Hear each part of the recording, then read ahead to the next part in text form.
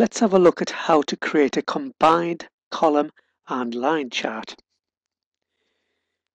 Normally when we create a chart, we would select the data, run the chart wizard.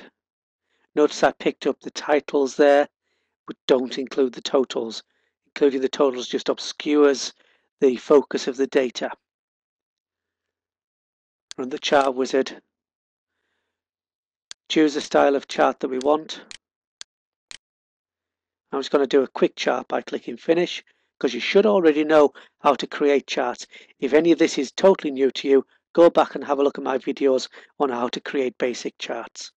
So I'm just going to click finish. There's the chart. Just make that a bit bigger for you. And that's how we've created charts in the past. There's nothing wrong with that as a basis, but usually only when you are working with one set of data, not two as I have been doing there. Because if you think about it, a column chart or a bar chart compares sets of data. Well, you wouldn't really compare the number of houses sold against the average house price. They're not the same, so you wouldn't want to compare them. So this chart actually tells you nothing. It doesn't really make a lot of sense. So I'll just delete that and show you how we can make the chart more meaningful by having two charts superimposed on one. We still select the data in the normal way. We run the chart wizard. Now instead of choosing a standard chart type, we choose a custom type. There's lots of different charts for you to have a look at. Always have a look at the preview sample and this information down here to get an idea of what the chart is about. There's lots of different charts there. The ones I'm interested in, a little bit further down, is the line and column and the line column on two axes. These are basically the same chart,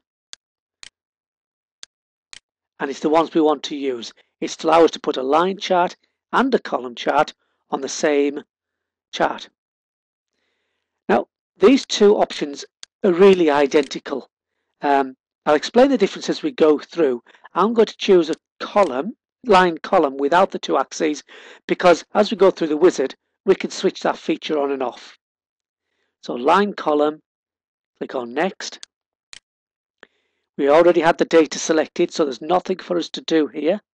Always worth checking whether the chart is better with your series in rows or columns. And then carry on through the wizard. So here's our chart options dialog box.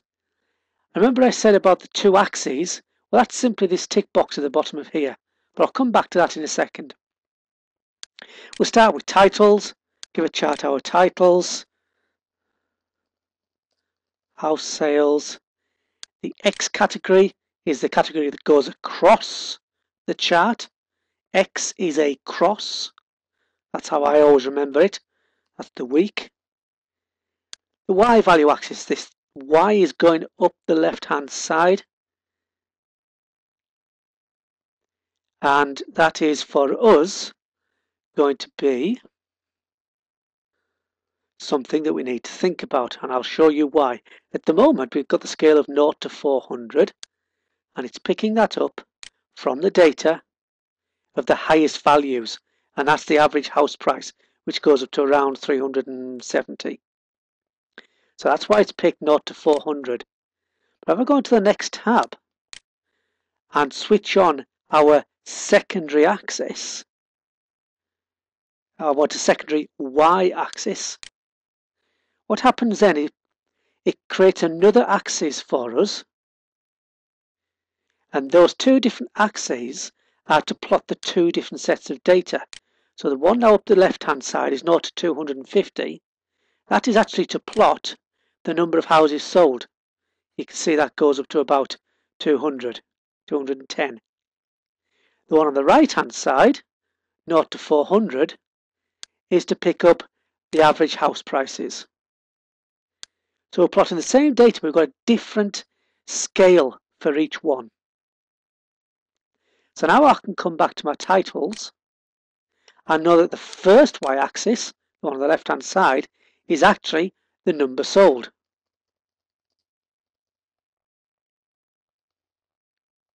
My secondary y-axis, down the right-hand side, is the average price.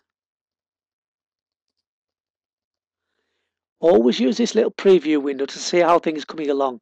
If you just pause a second after doing any typing or changing, it's reflected in this window. So we've now got two axes labelled. On the Axes tab, we've ticked to say that we want that second axis. And we can carry on then through the rest of the chart options, making the choices that you want to make. Now, you should already know what all these options are. If not, go back and look at the videos.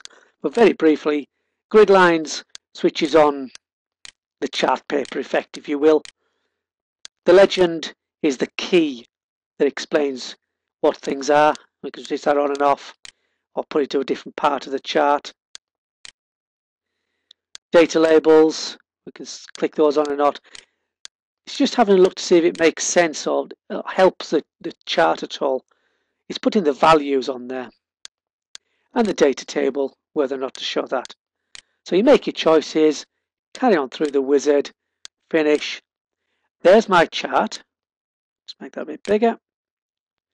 Which is a combined column and line chart that now makes sense because the number of houses being sold is plotted as a column chart with the axes of 0 to 250, and the average price sold is plotted as a line chart with a scale of 0 to 400. So that is combined column and line charts, simply running the chart wizard and choosing custom types. Choose your line or column and progress through the wizard. And you get a combined chart.